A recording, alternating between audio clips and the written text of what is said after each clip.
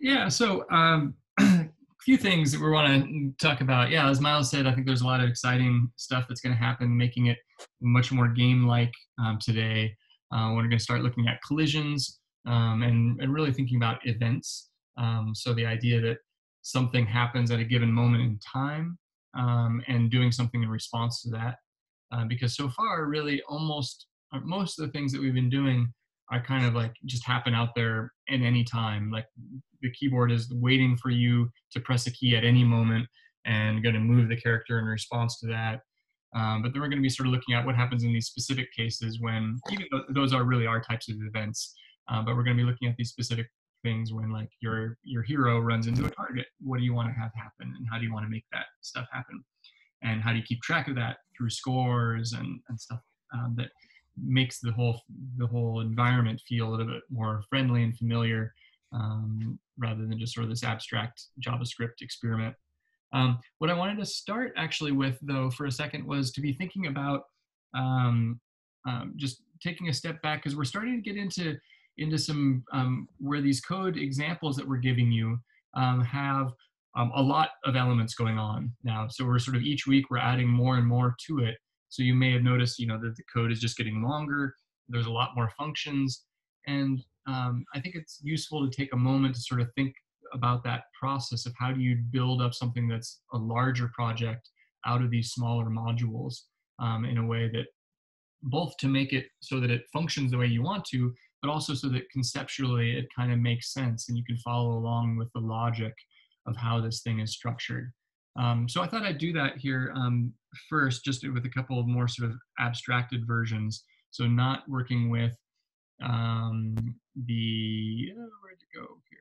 Not going with our JavaScript example yet, or not with our project yet, so the games, but instead just sort of thinking more broadly, like how do you devise a larger scale project, something that's big, and break it into smaller parts that's useful. And so the way I thought about this, because, because I have an older son who used to be interested in space, and now a 3-year-old who is very interested in the Apollo space missions at the moment. So that's what I spent my morning doing. We're going to the moon. So how are you going to like go to the moon? How are we going to make, like, this is obviously not, we're not going to actually make this happen in code, but thinking through a project like that, like that is a huge endeavor, right? How do you get to the moon? So I wanted to think through this in 2 different ways, actually, because it sort of shows us something a little bit about different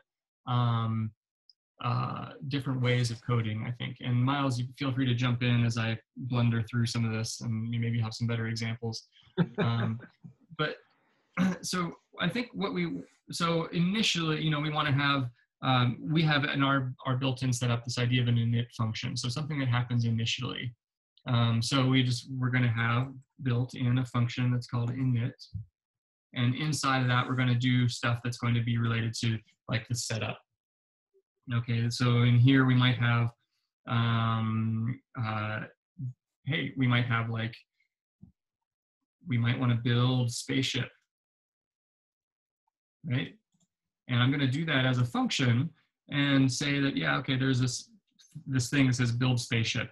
And that's going to end up referencing something outside of the init function that's going to be something that's going to happen down here. So it's going to be like, so we define that later. We say function build spaceship. And then we have all this stuff that go on inside of that. And I'm not going to go super detailed in here because this is, sort of an abstraction, but you'd end up having all of this. Oh, that's why that's happening. That all needs to be in my script tags. There we go. Now it's getting color coded. So inside of here, we'd have all the stuff of like, well, we need to like hire people. We need to design spaceship. We need to get materials.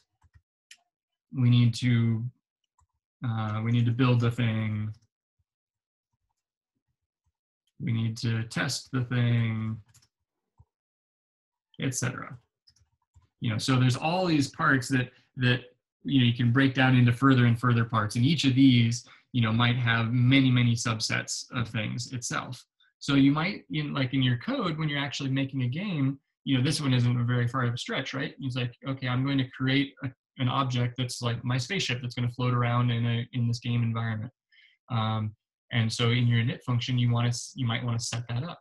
And you think about what all needs to go into there. You might not need to hire people, but you need to get the assets, right? You need to get in your images that are related to it. Maybe it has animations, maybe it has sounds associated with it. Who knows, all the good stuff.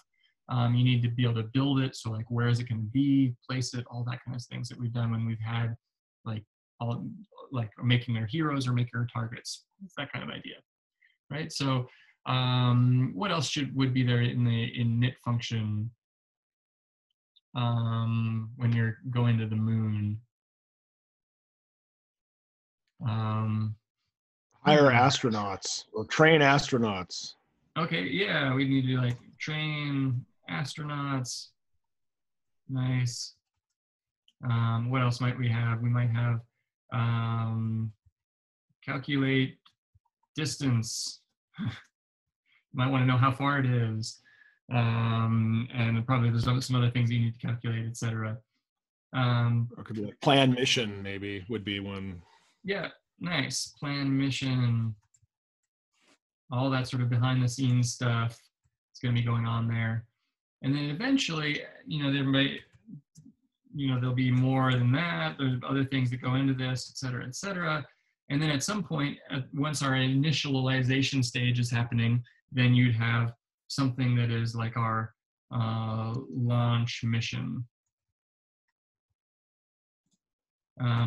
And what we might also want to bring in here is this idea that there's going to be, in most code that you're doing, there's stuff that happens once, and then if you're doing anything that's going to be interactive, there's other stuff that's going to happen again, over and over again. So again, that's just sort of separating out into what we have as our init, and I'm going to keep it here just the same game loop function, just so it's sort of familiar. So we have something that is inside of our init that would be set up that starts our game loop, and that we do that with a ticker. I'm not going to put it in because this is all what I'd call pseudocode, but I'm going to just say like start game loop as a part of this. Okay, so then when we're down in the game loop, we have all these different things that go on, like what's going to be happening regularly as the mission is going on. You might have some things that are going to happen all the time, and you might have other things that happen just at certain times in your process or in your game. So for example, you might say like check fuel status, and that's going to be something that maybe is going to be all the time. You're going to need to be monitoring, like every second you're checking and saying like, okay, how are conditions? Check the fuel status, check oxygen levels, all these sort of key things that then eventually are going to be broken out. They'd be their own functions that are going to be like, go look at this particular piece of equipment, read the value, check if that value is what we expect it to be, update our status, all that kind of good stuff. So those are things, and I'm sure there's a lot more that would be happening over and over again. You'd want it to happen the whole time.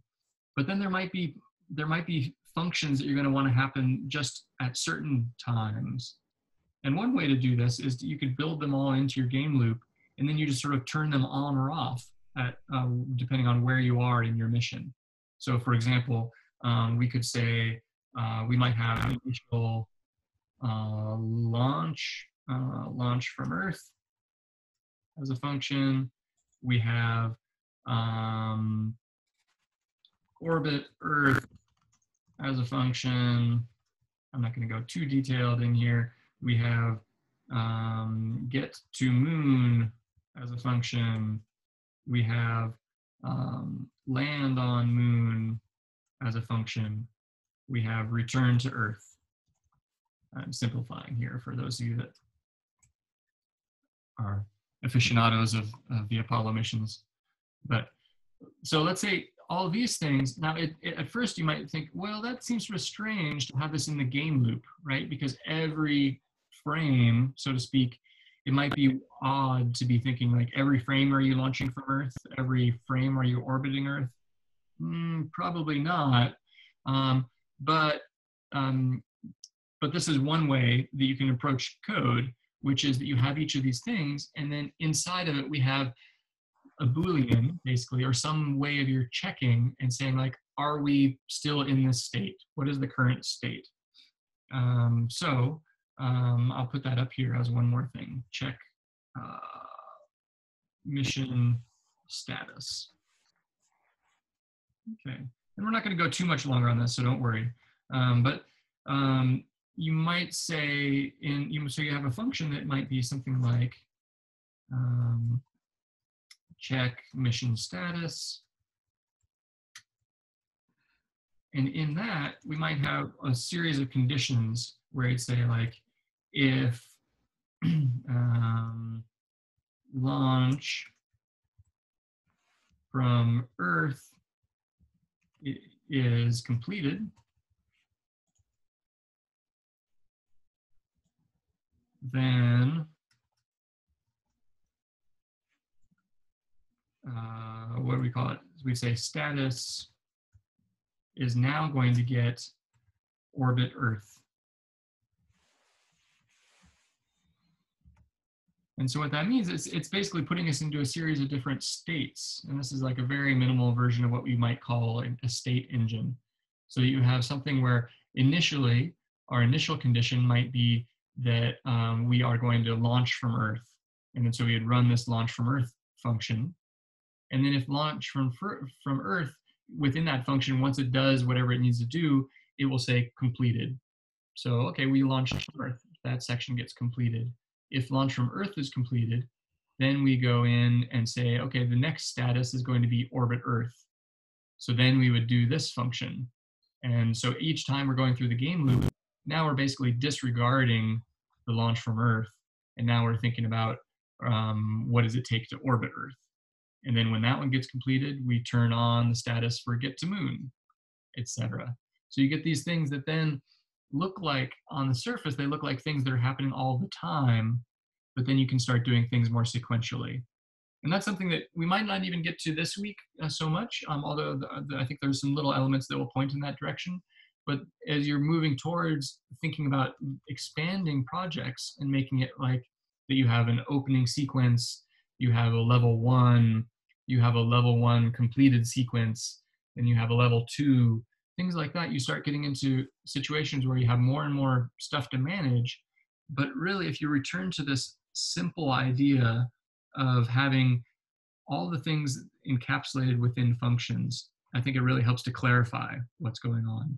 So here, again, I just have this game loop that's going to happen over and over again. And within that, it goes out, gets information from each of these different functions as needed.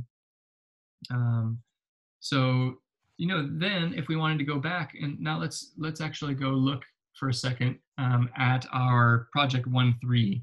So the stuff that we were working on for this last week, and just a very brief overview, and we'll sort of look at that, how that plays out here in this sort of idea. I think you probably can't see that, so I'll have to share a different screen.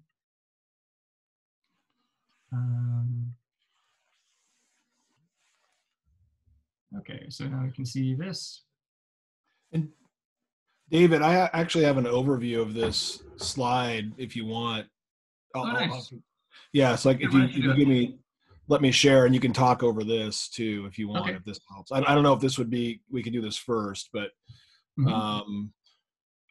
yeah, so let's see if I can share here. Oh yeah, you have to let me share because they changed that default. Yep, I'm working on it here. Okay. Sweet. Yeah, so here's the, where'd it go? That's not it. This one here. And if you want, or maybe I can just talk about this for a second, and then you can go back into the specifics of the code.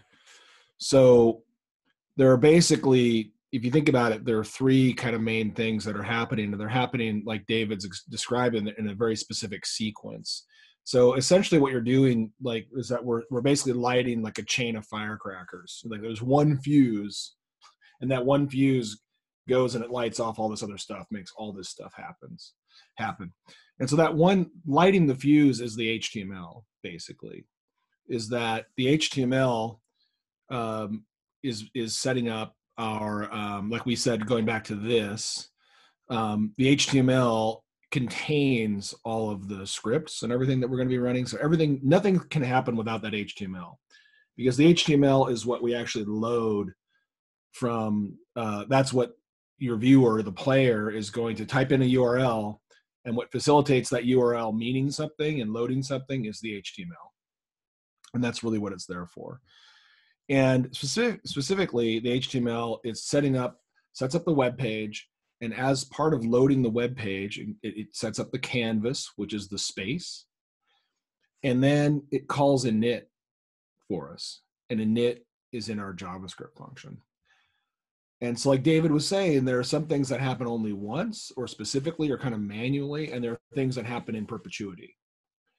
So, there are things that we just always want to have going on, and there are things that we are doing very specifically. And so init is one of those things that happens specifically. It happens only one time, and it's called by the loading of the web page. The web page is the trigger. And what init does is it does two things, three things really. I left that off there. It sets up the stage, which is based on the canvas, and it sets up the ticker. And the stage is our space where things will happen, and the ticker is this thing that's continuously revolving.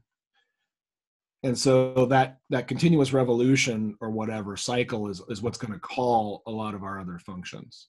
But there's another step to get to, and that's the next step. So init sets up the stage and the ticker.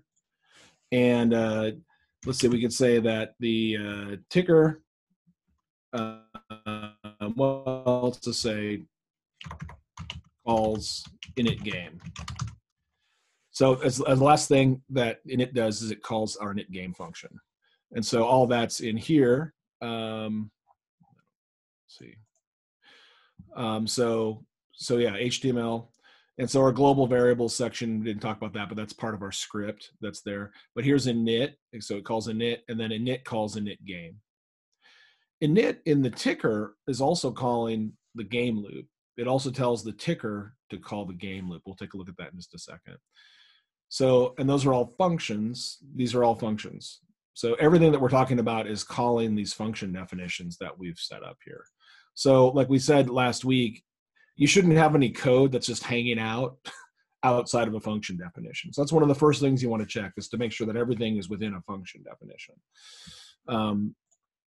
So then once that's set up, init game, what does it do? Init game is going to set up all of our gameplay objects. It's going to make stuff. It's going to make the things that we need to play the game. So if we were playing chess, it would make the chessboard and make all the pieces and put them on the right squares so we could start playing chess.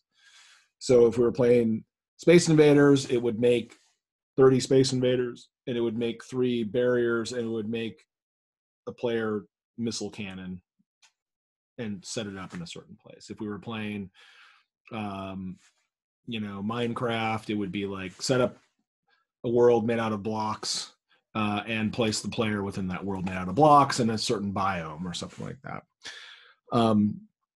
So that's what init game does. It just does that setup, but that's it. That's one of those things like hit a button one time and it happens, and that's it. There's no perpetuity to it. But the game loop is that thing that happens constantly. So, like when you drive a car, you get into the car and you turn on the ignition, but you don't keep turning on the ignition as you're driving. You're not going like, I got to make this car go, like ignite, ignite, ignite, ignite, ignite, ignite, ignite, ignite. No, there's one ignition, boom, and then the engine starts and the engine goes, and you don't have to keep doing that. That would actually mess up your ignition system. So the ignition system just happens once, and then the car engine goes. That's the analogy of the engine, is the engine kind of you're not sitting there moving the pistons back and forth yourself in the car. That's happening automatically for you. And that's the game loop. So the game loop is calling all the things that need to happen constantly in order for us to have the experience of playing a game.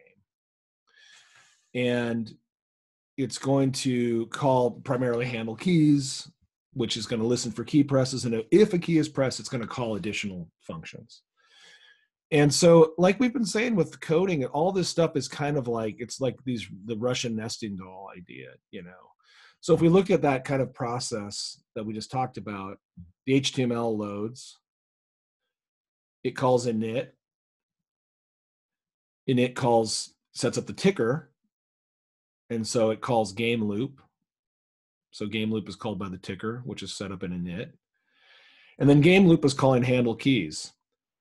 And so if a key is pressed, it might call our fire flower function. So we're going to shoot some flowers at the bees.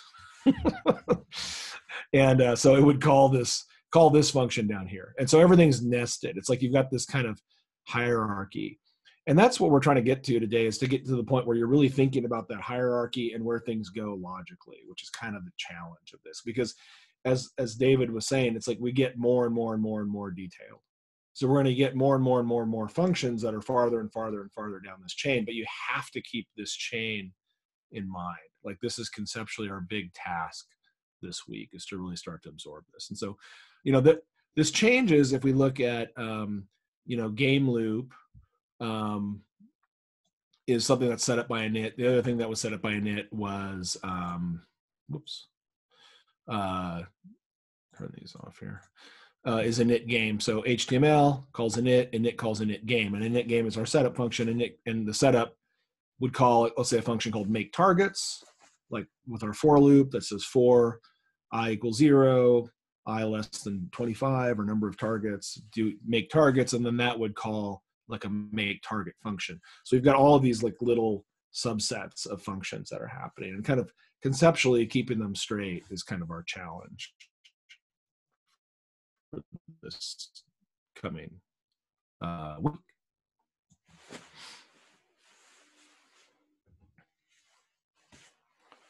I think that's it. Cool. Yeah. Great. I love the nesting dolls. Yeah, it's weird. I mean, how, like, it took me a long time to understand that all these functions are actually, it's about where they're called in the order. You got to, and it's hard to keep all that stuff straight. Like you were saying, there's so many different things happening. We're like, what? Like, you know, so the test is kind of like, you know, if I need to move something, where does that happen? That'd be the simplest way to think about it. It's like, where would a move function take place? And if you think about the car ignition thing, that would be like move, move, move, move, move with the key. No, it's like you want the engine to handle that. So it's just moving. Your car is just moving automatically, that kind of stuff. Mm-hmm. Yeah. Nice. Great. Well, I guess let's look over now towards project 1.4, which is what we're going to be working towards. And so that's up on the Moodle page now, so you're welcome to check it out under week 7, and we'll upload the video to this there later today, so you can revisit it. But yeah, let's get started with that. And I think really what I want to look at is going to be that big picture overview as a starting point from here. And this is another, you know, I think in these last few weeks, there isn't so much, so in a sense, like we're giving you a fair amount in these tutorial codes. You're giving you a lot of stuff that's already functioning. And so really there's a couple different routes that you can approach this. One is that you, people can either work with just getting the code that we give you and make sure it's working and try and get your own images in there. Or I've had a few students that are taking sort of week by week, they're sort of building up their own project version, which is of their own game that may actually have some different behaviors than what we're creating here. And each week when there's sort of new material that comes in, you take out the portions you need and you come over and you put it into that game that you're developing. So you have, it's like, okay, well, I got images working, and now I'm going to get, from the new tutorial, I'm going to take over and figure out how to get the character to move. And I'll place that in here and make that working. And then I'm going to work on boundary checking and get that to work over here, et cetera. And all these different elements go back and forth from this sort of tutorial, and then you add it into your own version. So that's a great way if you're feeling, especially if you're feeling somewhat comfortable with the materials as we've been working through it, to be able to feel free to like copy and paste from the tutorial over into this new version that's really just your game. So that's a great approach if you're able to. If not, feel free to just stick looking at the tutorials, really sort of trying to understand what's happening, and work through with the materials that are present. But really, we're now in week 7, and so we're working towards week 8, 9, 10. So over the next 3 weeks, so by the end, by week 10, which is really kind of like 2 weeks plus a little debugging, that you'll have your own version using your own images, and whatever type of interactivity you want to have happening, working, so that we can showcase those at the end of the term. So let's look here. This is the 1.4 project tutorial. And the things we want to really hone in on, I think first, are really just these. So there's a few things that have been added into the init game, just to make things a little more clean in a way, really. So some things like this you might notice. We have, instead of actually having the code in the init game function itself for making a background, that has now been encapsulated into its own function, so that as init game gets more complex, it's nice to start offloading things into subsequent, into other functions, so that it keeps this clean and legible. So we can just quickly at a glance, okay, what's happening when I initialize the game? Okay, we're saying we're in the init game. We're setting up some initial values of things. We're going to set the score back to 0. So let's say we had the idea of a game that we load it up, we can play it, but then either you win or you lose, and then at some point it's going to restart, and you don't want to have to restart and reload everything. You just want to put it back in that initial state of, okay, score is back down to 0. So that's what's happening here. Set a game clock to 0. Is the game over? We're setting that to false. No, the game is not over. We're going to start over again. And so that's like this idea of a state engine. We're saying, is the game over or the game not over? And then be able to do different things based on that. Empty out the targets array. Some other things here, setting the hero's position and the background to nothing. And then make background, we pass in an image that we want to be the background. Then all the familiar stuff that we're used to, if we scroll down and found this make background function, is now down in here. It creates and gets a bitmap, adds it to the stage. With other things, there might be positioning or other styling stuff you need to do in there. This one, that was just simple like that. You do our make targets, which was a bulk of what really was happening last week. So we populated an array with targets that each have all the properties you want. You got same thing of make a hero, which is going to be very much like the background. Then a new one here, make score text. And so let's look at that in a second. And then the last one here is collision gnome set debug true. And that's something that we're starting to get into, dealing with collisions. And we're accessing this library called collision gnome. And this is a function within that, a method within that gives you debugging information. So it shows you like what actually is colliding, so you can see how that's working. We'll get that up here so you can see in a second. But first, with this make score text, let's see where that is. Let's go make score text. And this has something that's new that we haven't really dealt with previously, but it's a pretty simple idea, which is, that's update score text. Where's the make score text here? And you want to show me that? Yeah. We have a quick special surprise here to recap. Remember, we had our moon launch going on earlier. We have a special guest here that wants to bring in. You want to show it, Casper? This is my 3-year-old son, Casper. Can you scoot over, Toby? Here's a, Whoa. he's bringing in our moon launch. Moon launch. And tape it. Yeah. So cool. He tapes up Yeah. That's it. And we put the thing that what was supposed to be in the and we taped this up there. Okay, yeah, we got it all set up. Nice. So we can take this off. Can't wait to see it launch. Yeah. Oh, here we gotta do this one. Okay, I'll go ahead and press the button, Casper. Can you press the button on here? 10, 9, 8. Ignition sequence start. 5, 4, 3, 2, 1, 0. Launch commit. Liftoff. Oh, you can't tell. It's vibrating. Oh, that's so cool. Yeah. Oh wait, let's see. First stage has to remove. Get the stages off here. First stage comes off. Second stage. I won't take it all apart. And then the third parts would come off here, but he's specially taped that, so we'll leave that on there. So exactly, it's like breaking up a function or breaking up a coding into a series of steps and stages, and it'll bring you to the moon. Thanks for showing it, Casper. Yay, Casper. Wow, Cool. say thanks, Casper. Okay, thank you for showing what you did. Good job. See you later. I could see. I could still. That's good. That was relevant. You can still see him, yeah. Good. Yeah. still see mine. That was Nice. relevant. Mine. I was Thanks, thinking that everyone. kind of reminds me that you guys might not know this about David, but last year they won the Mount Ashland, what was that called again? Oh, jeez. The, The dummy downhill.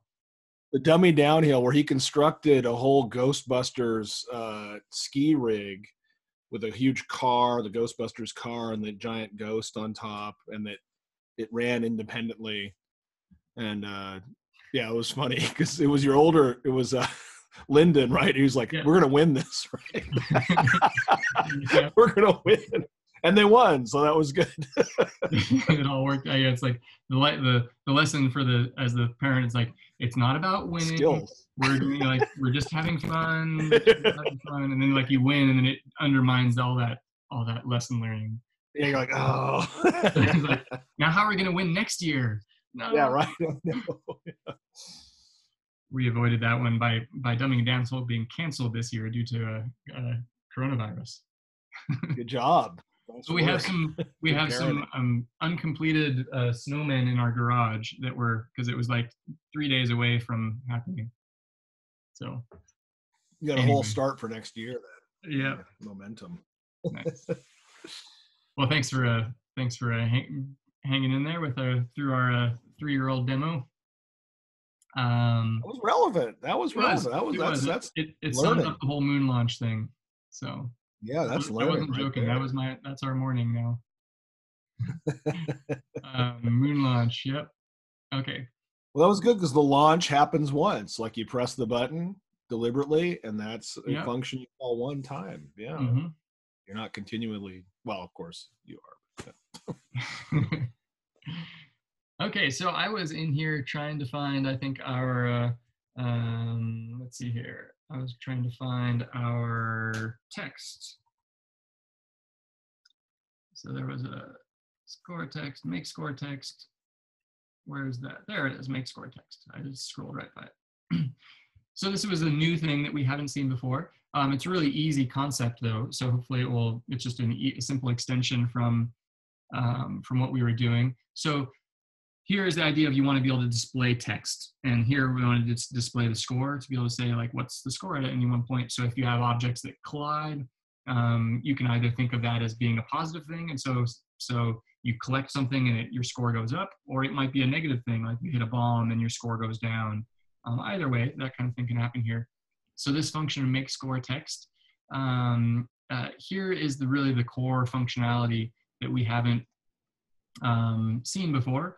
It's a simple line in create.js. Instead of a create.js bitmap, it's create.js.text. And then you have to pass it some info of what you want to display. So this is adding two things together. So this is just a string back to when we were doing CodePen stuff. a string, and then we're adding the score value to it. So we have a score plus an actual score. If you really wants to read a book about miles now, is Miles the Mouse, maybe? Oh, Do you ooh, know what that is? I don't know. Do you know, Miles, do you know books about yourself? Books about Miles. Oh, a book about Miles. Miles, is it a mouse? Yeah. It's a library book. I think It might have gotten your journey. no, there was a book about mice that's I think it's in there. It's upside down in the shelf there, Oh, with like mice sharing stuff. okay. And there's a Miles the Mouse. I think that might be. Sorry, we're getting some interruptions today. My apologies. So These are good though. This is quality. This is yeah, this is most of the rest of our day, which is good. It's great, but yeah, remembering which book has a mouse named Miles in it, and yeah, I think I might have got it, but I don't remember if that's it. So yeah, so something like this, it's going to display the word score, and then it's going to write a number because the score is a variable that we're updating the score value to. So it initially will be 0. When you get an increased score, it's going to get incremented. And as long as we keep calling this make score text more than once, or we update it in some way, which is probably more likely what we're going to do, then we'll be able to keep updating that value. So let's take a look at that and see. So we have, in this one, we had in our init game function, we have a make score text, and that takes care of, so that's run once. So what that does, what we just looked at here, it creates the score text as this stuff, and it positions it. So it has an X and Y property as a baseline text, which is basically like, is this going to be, I'm not actually sure what that does, actually, whether it's just doing numbers or doing alphabetic. So it's in there. I don't know if you have to use that line. Do you know, Miles, on that? yeah, it's kind of it's not essential. I think it's one of those things. It's just kind of a styling thing. Okay. Yeah, I think I just put it in there because like it's there. Yeah. But I think it'll run without it.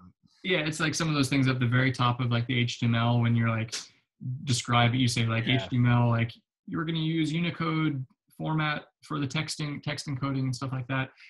It's, it will run without it. There might be some certain situations in which it might cause a funky thing if it's not there. But anyway, so the key things. And that's one of those things that I think if you're learning code, yeah. Oh, go ahead. Yeah, no, I'll finish your sentence. As you're learning code, I was just going to say that. Oh, I was just going to say that. Yeah.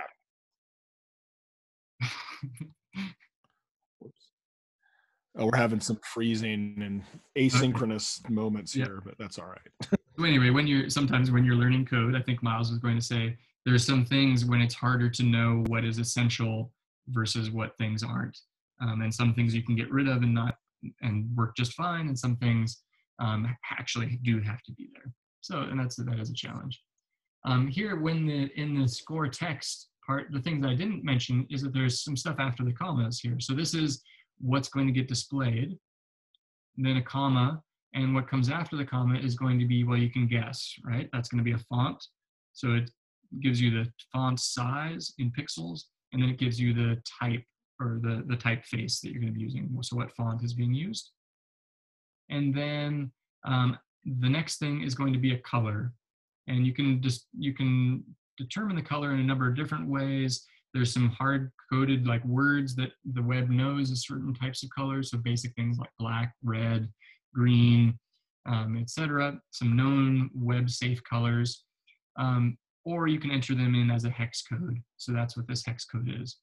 And hex code, if you haven't encountered them before, it's a 6-digit code.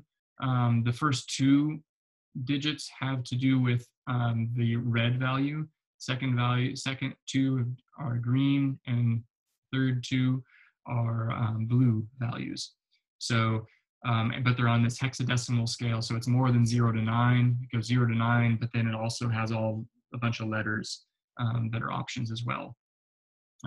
So this has more red and green than it does have blue for this color. So that gives us color. And then so all that happens just once, but if we want to then update, so like something happens and then we update the score, that's going to happen somewhere else. And if we see, that's going to be happening in this draw new frame function here, which normally we've been calling game loop function. So same thing. This is the thing that's going to be happening 60 times a second.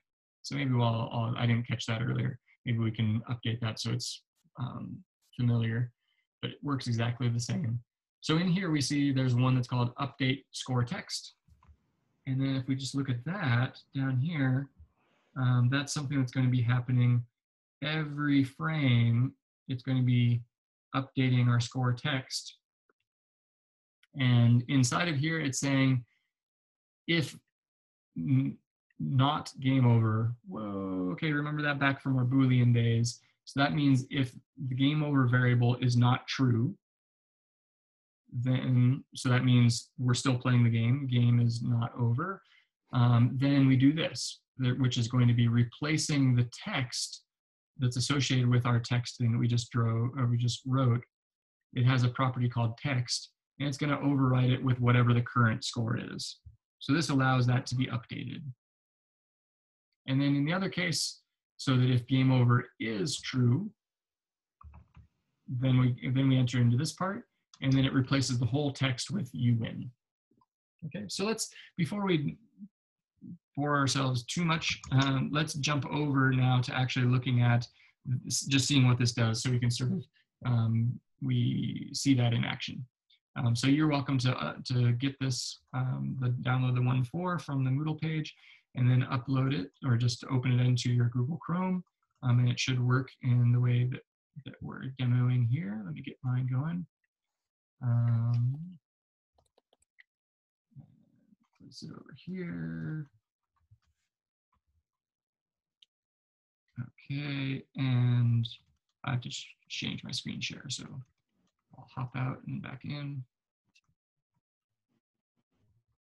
I'll just do the desktop.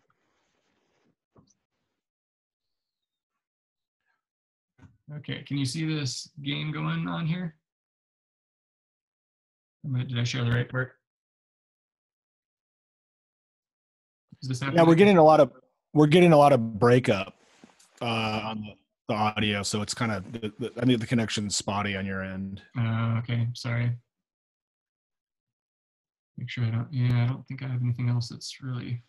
But it's kind of jerking around there. Okay. Yeah. Okay. Let me just quickly make sure there's nothing else that should be eating up a lot of anything. No. Okay. Well, sorry. So yeah. So we see in here, if I just refresh it here, we're getting a bunch of collisions. I can move this character around. If I do, when I hit an object, we should see that my score is going up. And then eventually, I'll be able to collect everything, maybe. And when I do, it says you win. And then after a certain amount of time, it starts over again. Okay, so that gives us a few different things that are happening here. And maybe we should break these up into sort of one at a time. Or maybe Miles, do you want to take over? Yeah, David,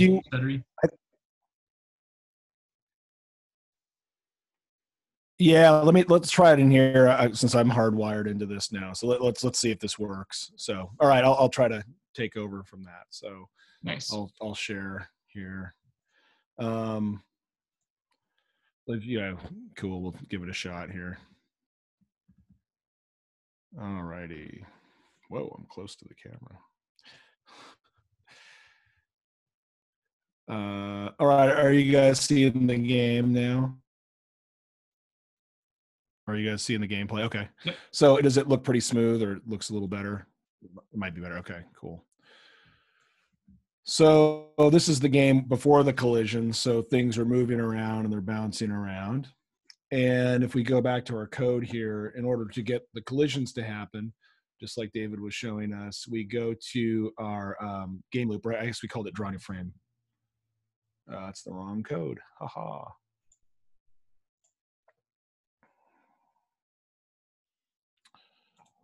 Where did it go? There it is. Okay.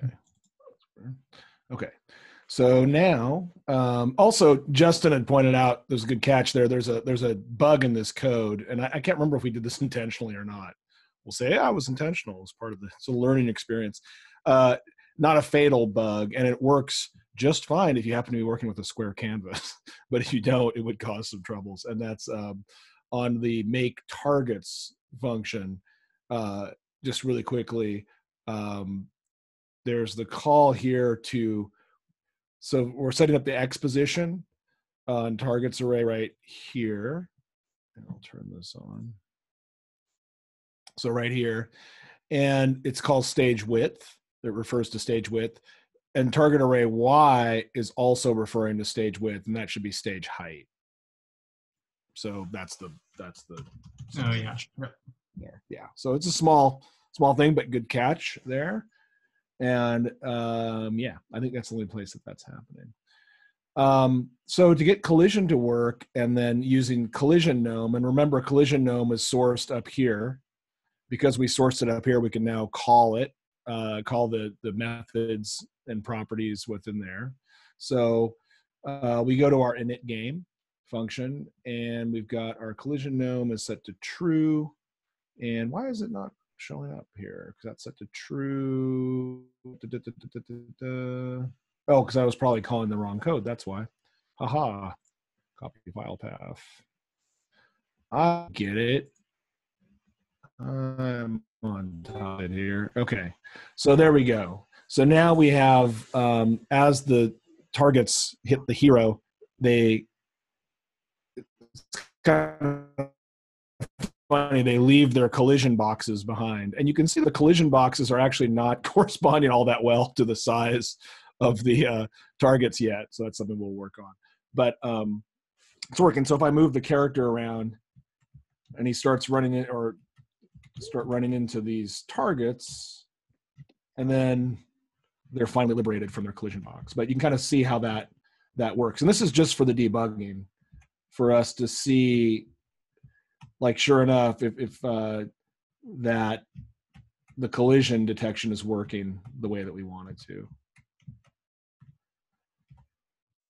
And this is also showing us what determines a collision.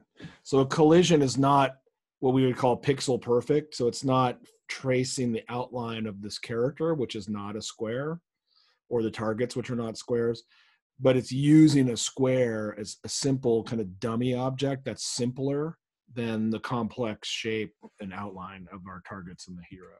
So it's using that collision box. And that collision box is something that we can change the size of to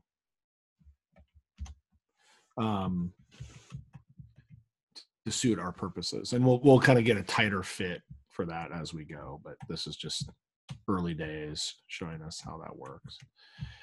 And a lot of this coding is going to be about refinement. You know, it's like you get it to work once, we're like, hey, this is great. Like, this is, you know, we've got collision working, and we've got a score that's going up as well. So as the score, as we hit more targets, our score goes up, which is what we were just talking about. All right, David, did you have some other stuff to say about this or talk about with this? Were we going anywhere? So yeah, just reviewing, you know, we had that collision detection is happening. This is important to, and then just jump in if there was something here, but in our draw new frame, which unfortunately, I don't know, I changed my mind here, I guess, but game loop, you know, so we use the same thing, game loop or draw new frame, same thing, different names. This is the function that's being called. This is our engine. So it's going zzz. So what we're doing is we're calling the function here, which is check collisions. And check collisions, is there a collision? Is there a collision? Is there a collision? Is there a collision? It's like our handle keys. It's like, is someone pressing a key? Are they pressing a key? Are they pressing a key? Are they pressing a key? So it's this kind of continual kind of neurotic, like, return to the same question over and over and over again. So check collisions is saying, it's what it's doing. What's it doing? Let's see. If we go to the check collisions function, it says if the game is not over, do this. Okay, so if the game is not over, then let's check for collisions. And what does it mean to check for collisions? Well, we have a for loop, and a for loop is usually paired with an array. And so sure enough, it says set up a variable I that gets the length of our targets array -1. So the length of the array, as we remember, is the total number of things in the array. Because computers count 0, the last index of the thing in the array is always going to be 1 less than the total number of things in the array. So however many number of targets there are out there, start with that number, -1. So if there are 10 targets, start with 9. So I will be 9. And then is 9 greater than or equal to 0? Yeah, it is. So run the code. And once we're done running the code, subtract 1 from I. So, and then I will be 8. Is 8 greater than or equal to 0? Yeah, it is. And so it's going to count down through the array. Counts down through the target array. And so if, and here's this conditional, it says if the hero dot collides with, and so dot collides with is a method of the hero, but actually it's a method that's defined in collision gnome, I believe. Right? I think that's actually, yeah. So it's because collision gnome is set up, we've referenced collision gnome, we have access to the collides with method. And so all we have to do is put in our argument, which answers the parameter, is always going to be collides with what? So if the hero collides with something in the parentheses, then do something. And so what is in the parentheses is a particular thing in the target array that we're checking. So if we had 10 targets, the last target in the array is going to be at index 9. And so it's going to say if the hero collides with the thing in the targets array at index 9, which is the last target, then what happens? Oh, score ++. So yay, +1 to the score variable. Also, ooh, this is getting exciting. Take the target off the stage. So it's done, it's over. It's like remove it so we can't see it anymore. Now, the weird thing about working with graphics and visuals is that the display of the target is just one aspect of the target's existence. So as an artist, I'm used to saying like, you know, if I erase something, it's gone, right? It's like if I'm making a painting and the painting had like a dog and I wipe out the dog's no longer there. But in a computer game, if I take the dog off the stage, it still exists in memory. It's still a functioning object. It just doesn't have a visual representation. It's still in the array, so to speak. So the next step is the key to kind of finishing that elimination when you're trying to get rid of something. And so that's to splice it out of the array. And splice is a method of our arrays, of the JavaScript array. And so splice means take it out. And the parameters it's looking for is which index do you want to take out or start from taking things out? And then how many things do you want to take out? So what I'm saying is go to the targets array, find the 9th thing, find the thing at index 9, and then eliminate one thing from that spot. And that's what splice does. So to destroy something, so to speak, like if you hit something and you want it gone, you have to do two things. You have to take it off the stage, and then you have to, which is the remove child method. We had add child to add something to the stage. Remove child takes it off the stage. And splice means take it out of the array. So we have to do those two things if we want to destroy something. And that's the end of our if statement. And then that's the end of our for loop check. And so it would go to the next. And so it counts down. And the reason we're counting down when we're potentially splicing stuff out of the array is it doesn't screw us up. Because if we go, check the last thing in the array, okay, index 9, boom, it's gone. All right, check the next thing in the array is index 8. Check the next thing, 7. So even if we're getting rid of those things as we go, we're not screwing up our count. But if we were to count up the array, we'd be screwing up the count, because we go to index 0, which is the first thing in the array, get rid of it. Well, what happens when you get rid of that first thing in the array? The whole array chunks down, so that now the thing that was at index 1 is now at index 0. And so then you're going, okay, go to index 1. Well, you skipped over the thing that should have been at index 1. And so you get all kinds of problems, all kinds of bugs and screwy stuff that happens. So generally, if you're counting down in an array, or if you're going to walk through an array and you're potentially taking stuff out of it, you start at the last index and work your way down. All right, so do we have some, my chat window got covered here. Okay, cool. Yeah, I might just, I don't know if you can hear me. Yes. I'll just address that. There was just sort of an extension here, and sorry if I'm breaking up. Sean was asking about just sort of where the actual collision checking is happening. And a lot of that is happening in the library. So there's that JavaScript library, collision node. I'll open it up. Yep, and we'll take a look at it in a second. And really what we're doing in the code that we just showed you is we're assigning things to be using that library. So when you create a target, you can assign it to be a part of the collision gnome process. And then collision gnome in itself is going to be doing all sort of the deep details of actually checking things. Yeah, and if I could diagram it out. Can you guys see, are we in Photoshop, basically? Yep. You guys see this? So yeah, like what collision gnome is basically doing is this. It's, oops, let me put this on there. So it's like if we've got an image,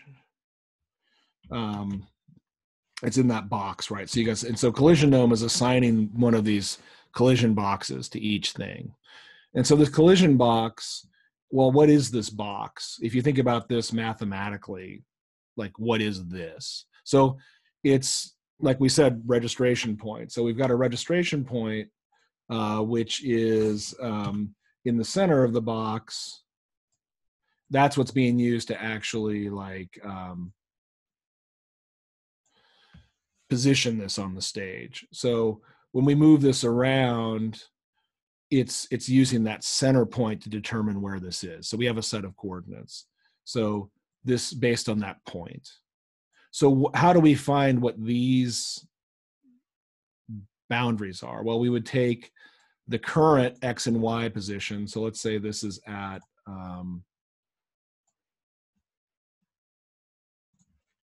something like this. So if we go, okay, so we've got a grid here.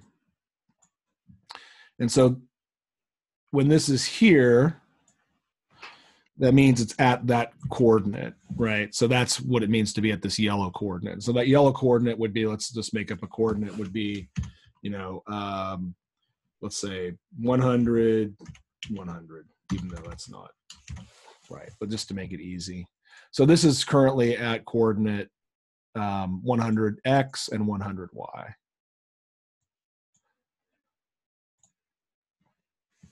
So that's where that blue point is at 100, 100. And so this has a property of width, right? So this box then has the properties associated with it, which would be, let's say, box width is 50. I know this is totally wrong as far as the scale of this, but whatever. Okay. Let's change that. All right. So box width is 50. All right. So that means that the half width, the distance from this blue point to this line here, would be 25, right? So if this whole thing is 50, I don't have my tablet hooked up, so forgive me for the mouse drawing here, but this is 50. the total width of the box is 50. It would also have a half width. And we're going to see this quite a bit. And I think we're already seeing this, if I remember right, in our collision code, for the boundary checking. We might be doing this already. So this also has a height, or a half width. So let's say half width equals 25.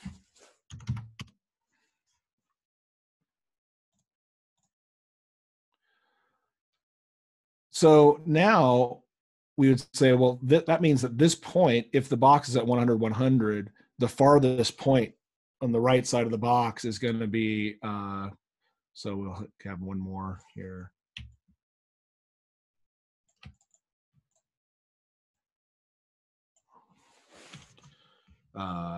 Let's call it maximum X. Or let's box boundary right is going to be 125. So that means that this coordinate here is going to be 125 over. So if I draw another line here, make it blue, I guess.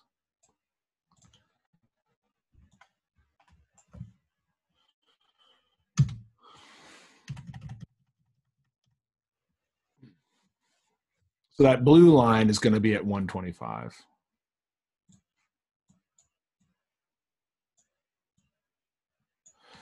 So I don't know if this might take, if we go back to collision gnome here and take a look at that,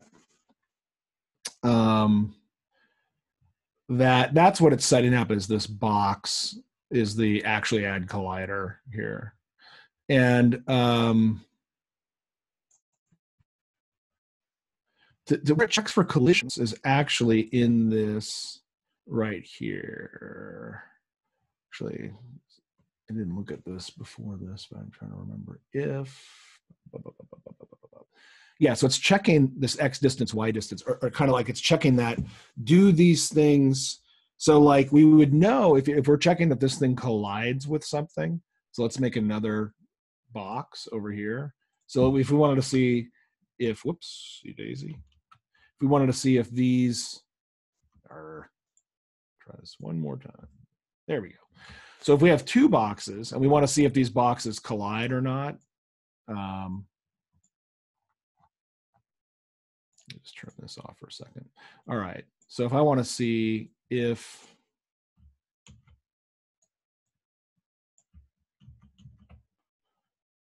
these stop. If this box collides, the first thing we would check is like, there's no way this box would be colliding. We'd have, if it's left boundary, kind of we have, if this, that would also have a left boundary, is it has to be within the range of these measurements. So like, for example, so if this is, let's bring those back.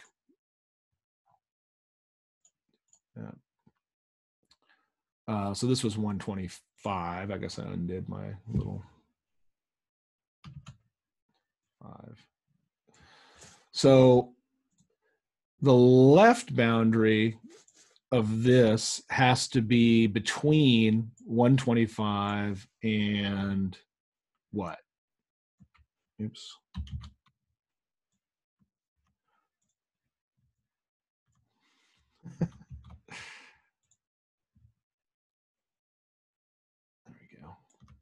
And what? And anyone want to guess what this would be? It'd be 100 minus the half width, so it's going to be 75.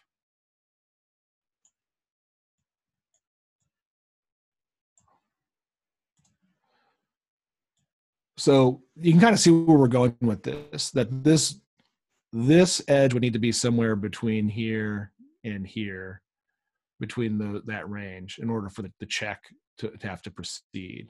If it's out here, there's no reason to check it. You know what I mean? And then we'd also have to check if we'd have the same thing set up for height that we do for width. And so that those things would then be intersecting. So we have to set up the logical conditions by which those things could be happening. So based on the where the blue dot is, we have to then determine, okay, what's the extent that this could be happening, and then whether or not it would be possible for that mathematically to be in a collision space is kind of what we're doing. That's a start to it. Collision actually can get really kind of complicated. There are other ways to do it, and this is like a relatively simple way to do it. I don't know if that answers the question, but that's kind of a start to thinking about collision. Cool. Thanks, Miles. Yeah, that Yeah. works. Cool. Yeah, and I was actually just doing a working on a different coding project, and it was using a different library. This library called processing. They have a JavaScript version of it called P5.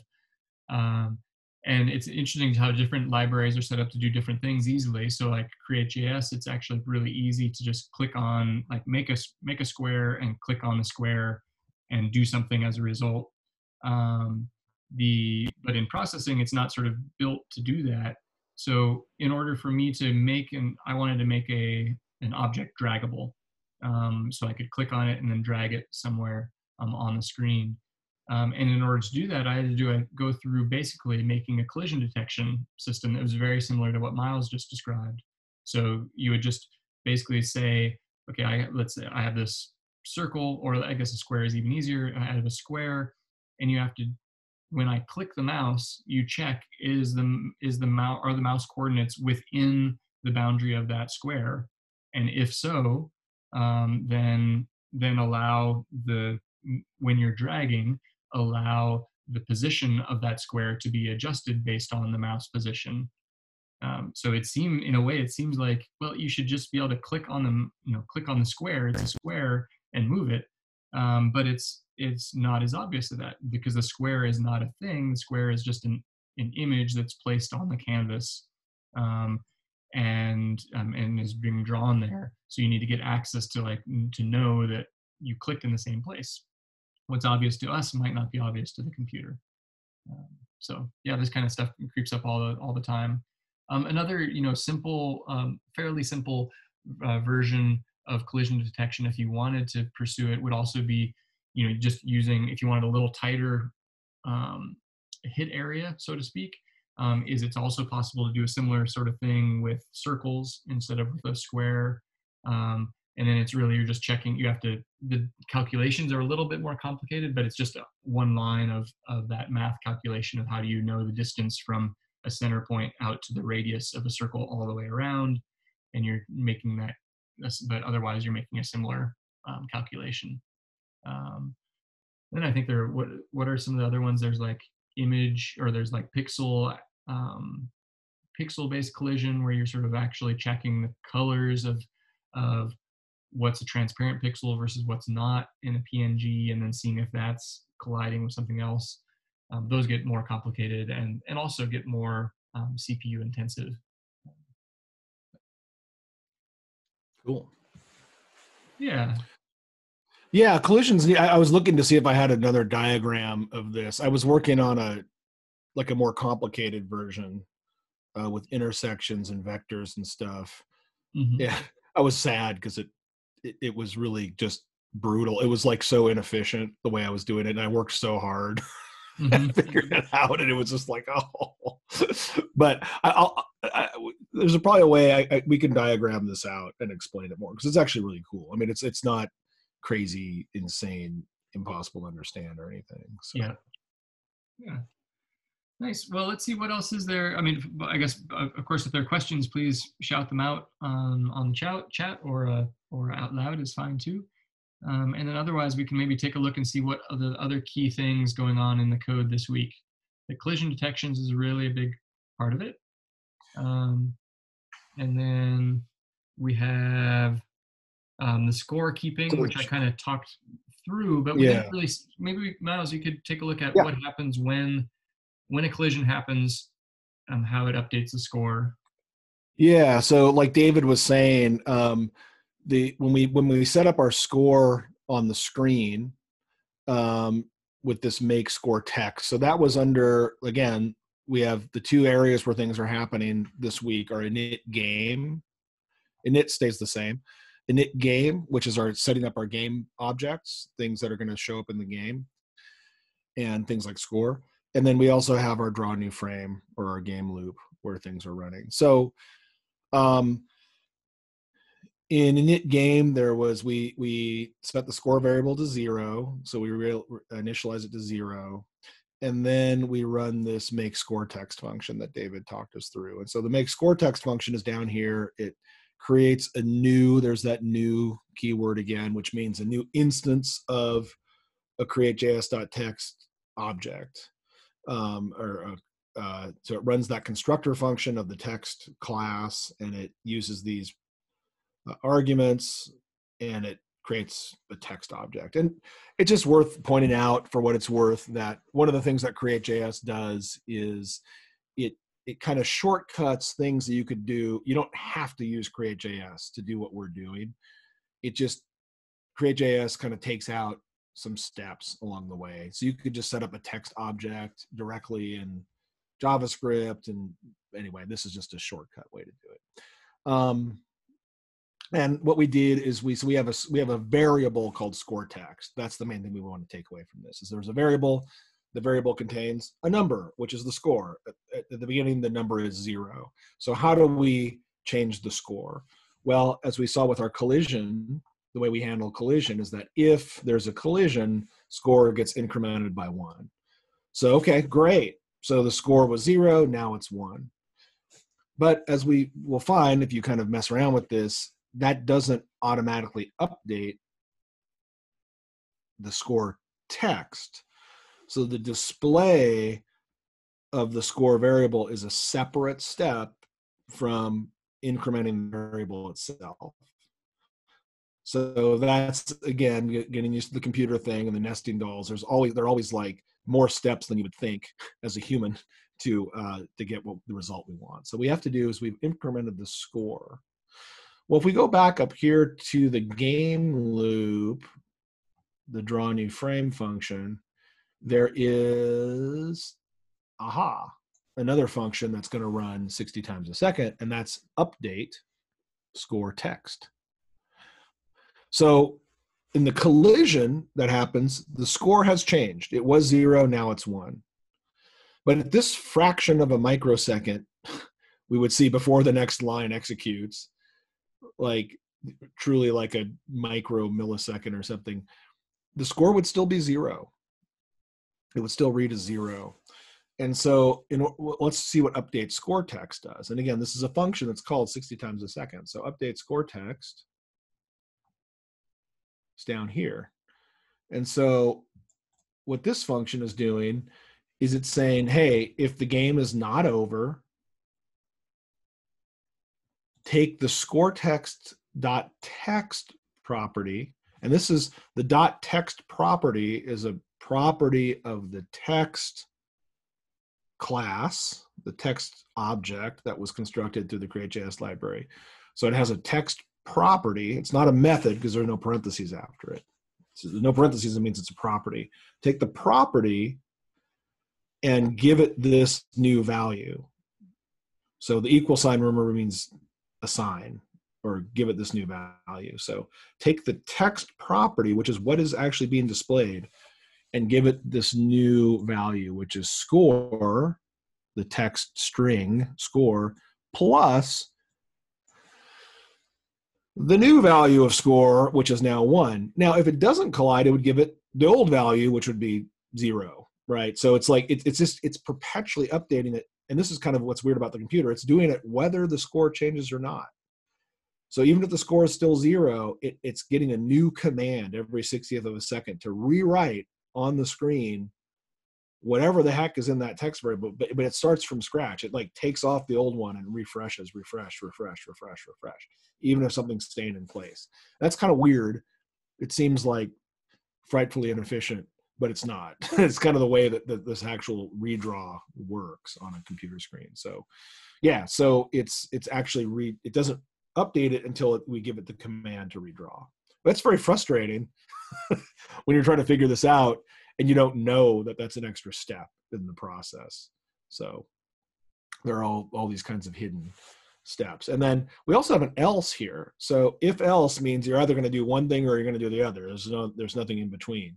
So that means if the game is not over, do this. Otherwise, do this, which means implies the game is over. So if the game is over, then run this, which is take the score text.text and give it the text string you win. So any questions about that? Declarations? Yeah, I mean, in one other, we don't really need to get into that efficiency too much, but I just wanted to throw out there if people are interested. There are some ways, and especially if you do get games that are that have a lot going on and have a lot of things moving around, you get into a situation where you do start taxing the computer, and you want to be able to sort of narrow down any little extra things that are going on. And while this one would be a very minor, I mean, the amount of CPU power that it takes to update or refresh a text, it's sort of emblematic of other ways where you could find like, oh, well, maybe there could be a way that you could do that a little more efficiently. And here, maybe the example would be that you would only update the score, you'd only run the update score text function right after the score is plus plus. You might run into some issues around the end of game stuff you'd have to clean up, but basically you'd go into your check collisions, and if you get a collision with the target, then you're going to increment your score and then run your update score text. So it ends up then happening only every time that you actually have a collision rather than happening 60 times a second. Good point. Yeah. So we could do that there instead of putting our call in the. I was wondering, I wonder if we put it in there because it wasn't updating otherwise. It wasn't even showing up, maybe. Well, anyway, there's something. As long as you, it's possible. Yeah, I mean, you might, as long as it's added to the stage, and there aren't things that are getting written over it. It should, because like background, right? We're not redrawing the background. Yeah. Even though I think that's what's happening anyway. I think that's kind of what, as I remember, I mean, from like Canvas stuff, it has to redraw everything all the time. Yeah. Well. Oh, yeah. So it's the clarification there, and it's a minor one. Is it is going to redraw it every frame, yes, but it's not doing a call to get that the data from the variable score each frame. We could try this. That like if we take it out here. Comment it out, and then we could put it into. That's a cool idea. Like the idea that we should only update it if there's something to update, and so we can put it here under the collision check. So check collisions. If there's a collision, score plus plus, and then run update score text here. Let's see if that works. My guess is there might be something funky at the end of the game, but yeah, we'll see. So now we go reload. That's working. Looks like it's working. So let me double check. Inspect. Sources. Just make sure that I got the right. So, yep, it's working. So the question is, you could just play it out real quick and see if there's any bugs that happen when you. Okay, so David's prediction is that there might be a bug with the end game conditions. Maybe not. Oh, yeah. So it didn't trigger it yet. Yep. So we could go back. The game restarted though. That's interesting. So we could go back and take a look at those game conditions. So, because where do we check if the game is over? That's because it's in this. So again, we could probably take this if game over check, and because probably we don't need to. I don't know if there shouldn't still be collisions. So anyway, that's one of those things we might be able to get rid of this, which is again kind of inefficient, because we should just assume that the game is not over if it's checking for collisions, Mhm. which is what's happening. So this is a great example of how we would rewrite the code to be more efficient, and also a fantastic example of kind of what you shouldn't do, which is if your code is working, don't just start rewriting it. Yeah. So before you do a rewrite, always make sure that you have the working version kind of saved. So this is a good place to say, oh, I'm going to make this version 02, 03, and then you can rewrite it. You like if you're changing a variable name or you're doing something that could potentially just make the whole thing come to a crashing halt, or gives you the opportunity to make a really dumb mistake like forget or like accidentally delete a curly brace. It's not a dumb mistake. It happens all the time. It's not, there's nothing dumb about it, but it's like easy to make a mistake that makes everything not work. It's a lot nicer to just go back. Okay, whoops, go back to the working code and then kind of restart it that way. So before I was like, oh, if I'm going to go in and kind of play around with this conditional, which is the way the game's being, that's a pretty major rewrite of the code. So I would definitely want to kind of make a new version, but that definitely would work. Yeah. That would make more sense too. Cool. Yeah, because actually, that I was just thinking about it. The check collisions. You think, well, if the game's over, it might, just unnecessarily be checking all those collisions. But if you look in actually at the check collisions, it's checking collisions on all the elements of the array, and that array gets erased each time zero nothing goes away. So it's iterating through zero. So it isn't really an efficiency problem there. And we already have a check. We also have a check game over function already. So that's a redundant check, essentially. Like, why is it checking there? So we should probably extract some of that stuff out, from there and go check what's going on in our check game over. So so this says so the condition to check if the game is over, which is checking 60 times a second, is that if the score is equal to the number of targets, which is the number of targets was up here as our 50 up here. So if the score equals 50 is what that's saying. If the score is equal to 50 and game over is false, so that means if game over is true, ignore this. But if game over is false at this point, then make game over true, set the game clock to 0, and so we could move that stuff into the game over function, I think, without too much muss or fuss. Cool. Yep. So and those are, hopefully we didn't lose too many people in that. It's just the idea that things can be done in multiple different ways, and there's always room for improvement on these. But the key idea really, so that the key things that we've done so far, right, is we set up a system to be able to collide objects and check when they're colliding, to be able to do something when that event happens, which in this case is primarily adding a score. And then the last thing that we've talked about, but maybe haven't addressed in detail, and maybe that would be the last thing to talk about, is a little just that, and we've worked around it, is the states of this game. You're playing it, and in the state where the game is not over, and then some special case happens when game is over, and what happens then. So that might be the thing to look at is, okay, so we've got our score up to 50, and it's checking if game is over. So what happens at that stage? Okay, game is over, so to speak, according to the code. What does it do? How does it get us back into that initial state? Mm-hmm. So that would be, and so this is the difference, I think, between a init and a init game. So that if we want to play the game again, we want to reset all of our game objects. We want to reset the hero's position. We want to reset up the targets. We want to reset the score.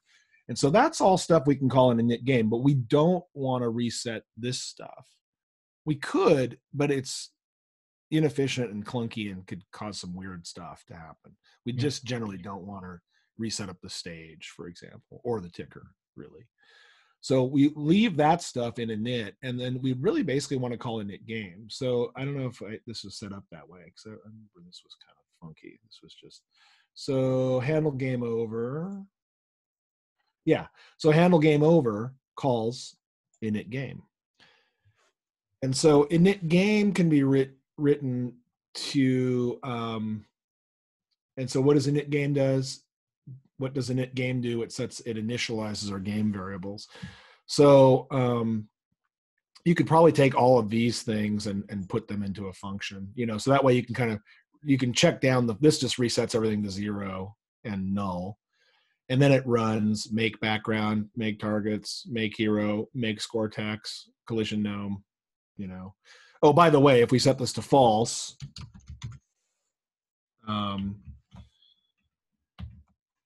then we don't see the collision boxes. We just get the collision. So I'm going for my high score. All right. 50. Yes. So that's what the collision gnome debug does. So you could also just comment it out, would be another way to do it. So you could just say true, leave it true, but then just comment it out so that it doesn't read it. So draw a new frame. So what were we saying? I got distracted. Sorry. No, it's good. No, I think that's exactly it. Just that we have when the game is over, it runs that init game.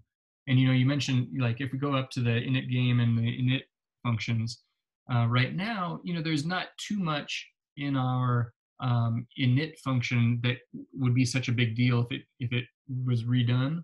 But like when you said init game, but you could imagine, like, let's say you had more of like an arcade frame or something. So you had information about like your player name, and you had high scores and stuff like that could all be nested in the visual sort of frame to the game, and then the actual playing space is in a smaller sort of inner frame.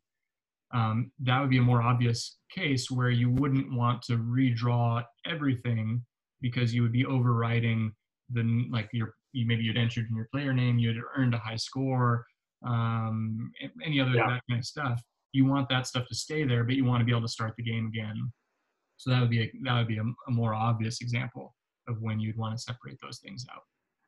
Yeah, and the other one that we're going to talk about probably next week actually is preloading. Mm-hmm. That next week we're going to get into this thing where we're going to start downloading our assets to the server. I mean, to the client side. So when someone goes to this website, they're going to all the big files, like the sound files, are going to be the biggest things we deal with. Those sound files, you want to download those first, and you don't want to start the game until those files have been downloaded, or else the game won't work right. So we have this other state called the preload, which is like, hang out, just chill out until we've got everything preloaded and ready to go, and then run init game. You know what I mean? Like, so we'll have these, and so what David is saying, that these are all what we would call different states, that the computer will be in a different state. And then this idea of a state, which is kind of like, is a huge part, I think, of computer science. When you can get really deep into this, and like you'll hear things described as a state engine, and so we can think about this as like in a video game, a character might have different states, like alive, dead, casting, punching. Like, these would all be different states. And then you can think about the character's animation, that would have different animation states as well. So it gets pretty complicated, but we can think about our game as being kind of a state engine, where that the ticker that is just checking what state is the game in, what state is the game in, what state is the game in. So it's like, oh, it's in the play state. That means like move things, check for collisions, handle keys, all that kind of stuff. And then once the score is reached, it would say, oh, what state am I in? What state am I in? Oh, I'm in game over state. Okay, what do I do now? I set up game over, blah, blah, blah, blah, blah, like high scores, play again, question mark, set up a new button, clear everything off the stage, set up a reset button, you know what I mean? And then it would be like, reset, oh, what state am I in now? Oh, I'm in init game. Oh, now I'm in play game. So, and so on and so forth. You can kind of just break it down as much as you want. Yeah, well, we covered a lot of stuff today, and hopefully it's like you can just keep thinking about it, like we did here, like just keep thinking about zipping up these functions so you can just read them because they're designed to kind of be read in kind of plain English, like check collisions, check boundary, check. So like all those checks are happening up here in the draw new frame or the game loop. Check collisions, check boundaries, check boundary. We don't have any checks going on in the game. We're just making or setting up. So it could be like make background, make target. So the make functions are kind of happening here in an init game. Now you could have make functions happening kind of as part of the game. So it could be like if you fire a missile, you would then call a make missile function, as part of the handle keys check.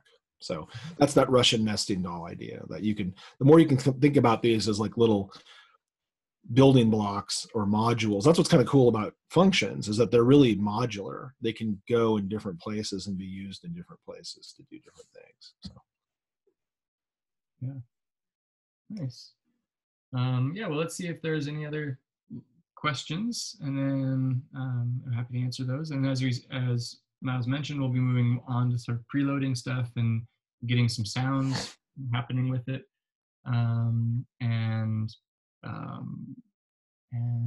yeah, those are the main things. I'm seeing, it looks like some people I know some people are still having some issues with CyberDuck. That's been causing some headaches here and there. And admittedly, like even I've been doing my own coding project for something over the last week, and I've been having some issues with that as well. Sometimes just unusual login behaviors, or it kicks me off a little more than it typically did. So I don't know how much of that's just sort of like in the air, so to speak. That's not a real explanation. But a lot of times what happens, the most common issues are connecting and then finding and getting the right address to your files. So on the connecting side, I know we have to get the key things to remember are the SFTP as a connection type, and making sure that you're connecting. Should we look at it again real quick here, rather than me just saying it without a. Here, I can. Yeah, you want to do it? Yeah. Here, I'll try. Cool. See if mine will work.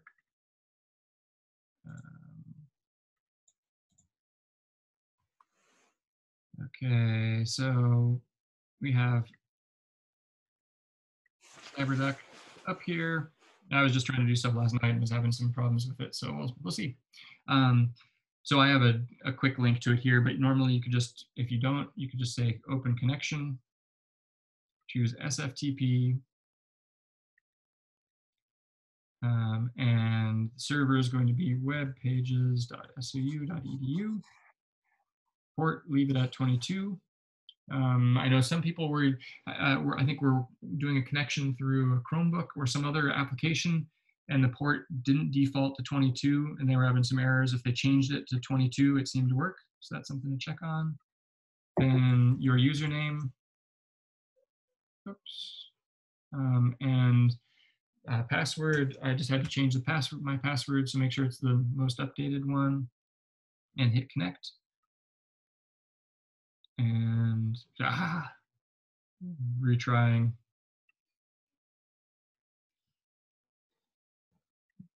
Do it.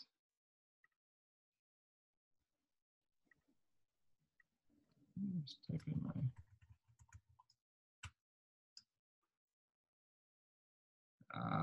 Yeah, I'm getting the problem that I occasionally get. This one I have no solution to, which is exactly what everyone wants to hear from their instructor. I do not know. It is occasionally, and then it's just like I try again, and eventually it works. That might be something we could take up with IT too, probably individually, because sometimes there are just weird individual glitches, right, on accounts. I've noticed that over the years. That. Let me just try getting into my other one. Let's see if it'll let me in here. I can do mine too. Which should be. I mean, okay, it's logged in, so it's fine. So here, this, well, let me just show this, and then maybe we should do miles, is so that you see that file structure again, so that rather, but just the idea, this is the same thing. So this is this is the address for my davidbethel.com site. So if you want to check out some work that I've done, it's davidbethel.com. That's my website. So everything at www.davidbethel is in this public HTML folder. And so like I have an about page, I have ones on some individual projects, I have some other stuff stored there that's not really visible unless you know that it's there, all that kind of stuff. So this is like the structure, file structure of davidbethel.com, which is just this thing, which is fine. It needs to be updated, but it's got, shows up about all my works and all that kind of stuff. So you see in here, for example, this is a page where you can choose all the different works to look at of mine, davidbethel.com/works.html. If we see that on CyberDuck, we go into public HTML, and then there's going to go down here somewhere, and there's going to be a works.html file. That is the file that's being loaded. And then it might have images and things like that it's using to show all that stuff. And those are going to be in the images folder.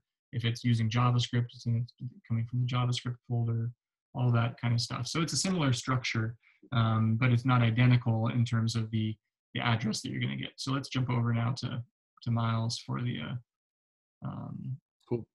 For the web pages one. So yeah, let's see. So first of all, to get ready, I think this is one of the problems people are having. I'll just kind of demo this. So this is our working code. It seems like it's all working. So I'll save this. And then, so right now it's got this kind of long, awful file name. So I'm going to close this. I'll close this. Close this. All right, just close it all up. So, and close that. And then if I go back to the desktop, there is, I go in here. So this is my project 1.4. What I can do is I can just change the name of this file to index.html. And so that's the same file. So if I open this back up in Sublime Text, you'll see that's the file we were just working on. It's just called index now. And then I can upload this. And what I could also do is change this as a really super long name too. So I could just call this project 1.4. And so I've got project 1.4 and then index.html. So that's going to be my URL. So then I'll go to CyberDuck. And once that gets cooking here, there's CyberDuck. Open a connection. This is just like what David was saying. Switch it to SFTP. Server webpages.sou.edu. Username is my username. And then that's all set up. And then connect. And then there's my public HTML folder. And then I've got things kind of set up this way. I'll just drag that in there so that's out of the way. All right. So I've got a 2020 folder that makes things easier for me to keep organized with, but I won't even, I'll just drag and drop it. So I've got project 1.4 index.html. I drag this whole folder up here into the public HTML. And takes a second. It's uploading. And there it is. So now, that's my URL. My URL is going to be blah, blah, blah, project 1.4, and that's it. I don't have to put index.html. So if I go here to open this up, it's going to be, what is it? www. What is it? Web pages. Yeah, .sou.edu/tilde/Minata/project 1_4, and that's it. I don't have to put the index. I don't have to put index because index it's set up so that any folder that contains a file called index.html automatically knows to go open that first. So it should work here. And you saw when that page loaded, maybe that it was a little flash. It's because it took a second for it to, or a microsecond for it to download all that stuff. And that's what we're going to kind of get, like with the preload, we're going to wait and then play once the preload has happened. So, yeah. So our game is live. So you guys could type in that URL and play this game. So, which I'm sure you all want to do. So that's kind of a recap of the Cyberduck thing. But did I miss anything, or is that we can look at people's individual pages if you're having trouble too? So. Yeah. Cool. All right. Well, we can leave it there, I think. Yep, and we'll check back in on Wednesday. So bring any issues that you have, of course, and any debugging that you want, or that's anything that's hanging you up, and we can do that one-on-one. That's a good time to do that as well. Yeah. Cool. Yes, indeed. All right. Yeah. Any questions then from anybody? David, I know we talked a little bit yesterday. Did you ever figure out what the issue was with my arrow keys? Yeah, good question. No, I apologize. I didn't get back to it last night. Oh, that's fine. So, but let's It was see if there's actually, could you I don't know, could you share? Do you have yours? yeah, No? just my coding. Yeah. Okay. Coding. Let me just pull it up.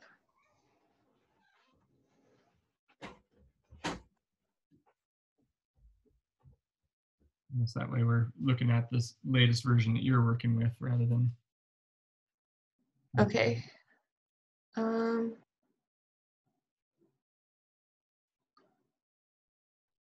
Okay, great. And so you got everything kind of working. It's just that the keyboard. Yeah, I looked at the new, like, you made a couple edits and sent it back to me, and then I still can't see any of my targets, the new ones that we're trying to add. Did it work for you? I was able to get it to work, yeah. So let's, why don't you go ahead and scroll down and we'll start seeing where you're at. So init, okay, init game. Yeah, so stop there for a second.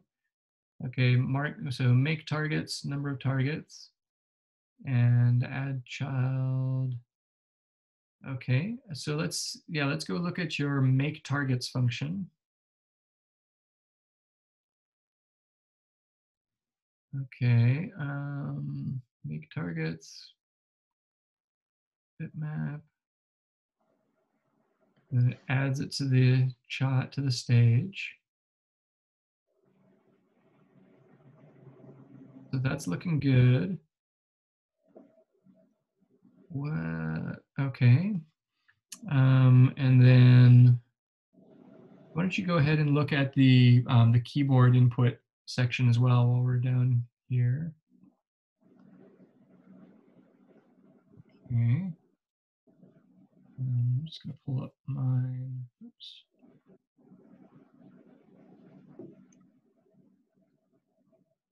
Sort of at the same time so I can see where's our keyboard input on this one. That looks fine, right? Key, monkey, handle keyboard input. And that function is being called in your main loop, right? So in the game loop. Here, I think. Yeah.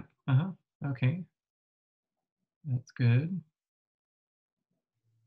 That's working. Great. What about? Yeah. Those aren't. It's not obvious why those wouldn't be working to me. Let me go ahead and pull up. I'll pull up yours here again. Hi, Miles. Hey, Olivia. Hey. So arrow keys are giving you trouble? Yeah. Oh, stupid arrow keys. Are the other keys working, or is it like it will W or A or D work? Oh yeah, those don't work either. Huh.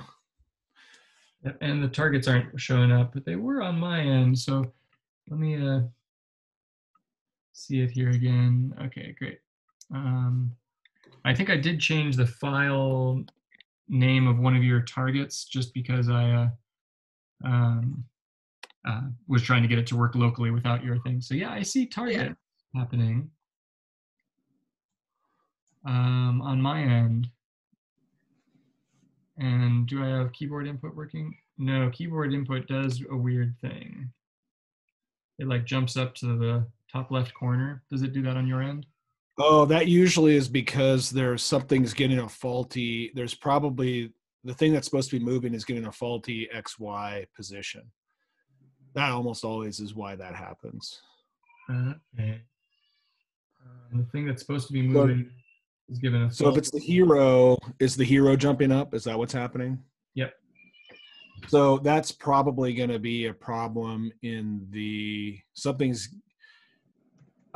happened last week actually with someone I was helping it with, is that if you have something set up to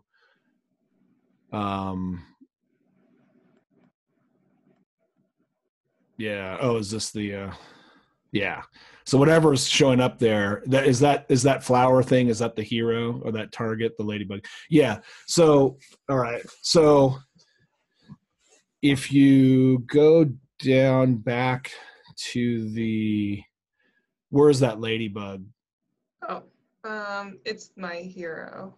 Okay, that's your hero. Okay, so let's look at the hero code. So the hero, it's set up. So when you reload it, does it jump there immediately, or does it happen when you hit the arrow keys? It happens when I hit the arrow keys. Okay, so now go back to the code and go back to the handle key.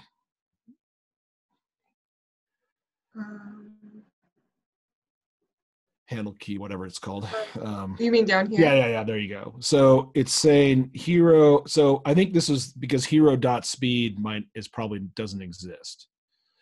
If it's getting a command that it doesn't exist, it's going to not work. So we can either define hero.speed when we set up the hero, or we can hard code it. Why don't we just go to where you set up the hero?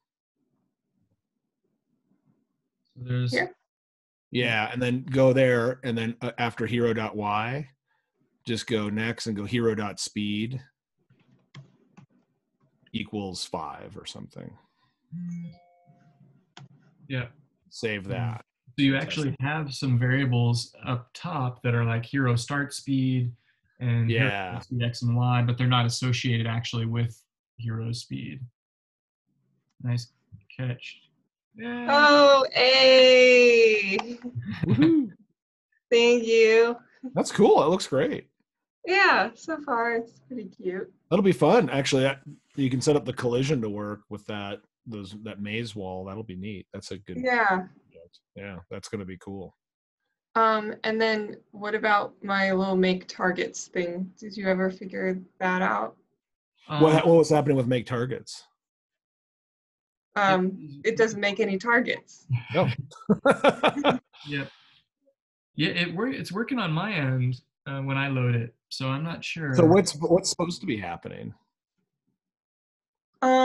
Just trying to make some, just as the same way you guys had in the example last week, just to get them to show up. But those dots weren't the targets? No, those were from the week before. We had like target 1, target 2, target 3. Okay, These so you're are trying to do supposed the 4. the random generated ones. And it's working for you, David? Yeah, it is. Weird. So I don't have the same imagery. So are you getting any errors in your console? Like can't find target 03? Nope, I don't have any errors. Or go back to the Chrome page. Okay. And inspect it. Yeah, there you go. Go to the console. That's good. Hi init game. Okay. Go back to your code. Go to the top to the global variables. And let's see. So we have my stage, hero, ground in front of me, buddy, target, target, target, target, target. So do we have an array? Yeah, targets array. Oh, there it is. Targets array. Okay, so go down, keep going down. And we call And them go to make make targets. targets. Oh, go ahead, David. Yeah. We call make targets on around 98 or so. Okay, keep going. So there's the call to make targets. Make targets, number of targets. Okay, go down, end init game. Cool. So now go to the make targets function. Make targets. How many targets? For variable I equals 0, I less than how many targets. So is how many targets defined? Up at the top, just go back up to the top, look for the global variable section, and there should be a variable called how many targets. Number of targets? So is that the right number? So 35. Yeah, go, I just want to make sure I got. So number of targets is 25. Yep. Okay, go down. I think that's right. Yeah, that's so over back in the call. So where's the call there? Oh, how many targets? Yeah, no, that's the parameter. Right. I got you. So make targets is being called. Where do we call make targets again? Make targets. Targets, great. Okay, so we're all good. Okay, so now down to 130, whatever. Okay. I plus targets array I equals new create JS bitmap images target 03. Reg X, reg Y, X position, stage width, Y position, stage height. Okay. Speed X, speed Y, coin toss, my stage. Okay. So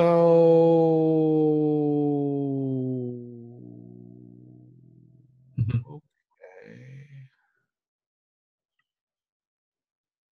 I wonder we could set a breakpoint in the code here to see if this is working the way we want it to work.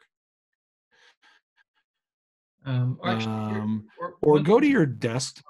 Oh, go ahead, Dave. Yeah, a quick thing. Can you go back to Chrome and then click on the console? Yeah, over there. And then can you just type in the word, or type in targets array? Oh, yeah. With the capital, so that the one that it's trying to autocomplete. Oh.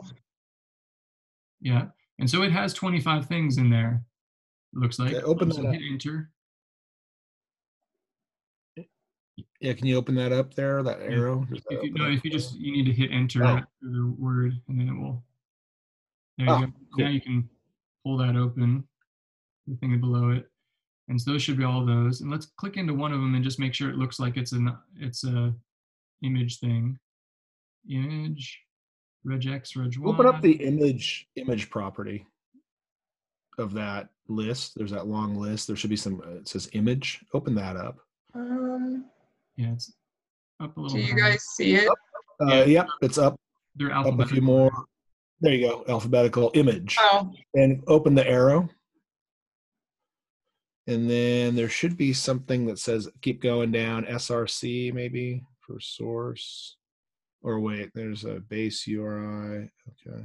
There's a current image source that I saw something. Yeah, keep going down. All right. Source, file, C, users, Olivia desktop, target03.png. Okay, so it's finding it. All right, so it's there. Is your background transparent? Could they just be behind your background and we can't see it, or are they? Is it? I think it's opaque, but everything is like coded on top of the background. Okay, but I can try anyway to make it transparent. Yeah, well, why don't you try just on your code if you just comment out your background, and let's just see if it's magically behind your background. Okay. Where did I put that? Because that would be a reason why it would work on mine but not on yours, because I'm using a background image that doesn't, or actually no background image was showing up, I think. That might, let's see, that way might give it an Hey, Hey. Hey. Okay, so why, if it's coded on top, why is it still behind it? yeah, well, it depends on when the code is called to be when it's if the add child for the background happens at some point after the add child for the make targets happens. So let's see what the order of that is. So where do you add the child? So go ahead and uncomment that line so we get the ground back happening. Okay, and scroll down, and there you go. So put that make targets call after you do those other things, Oh, because so like Yep. right after add child buddy. wait. Yeah, after 106, go to end of 106 and make a new line. There you Yeah, go. there you go. Cool. So this is number 1? No, ground is first. Ground is added first at 100. Line 100 is the first thing that gets added. So that's your background. And then 101, then 102, 103, 104.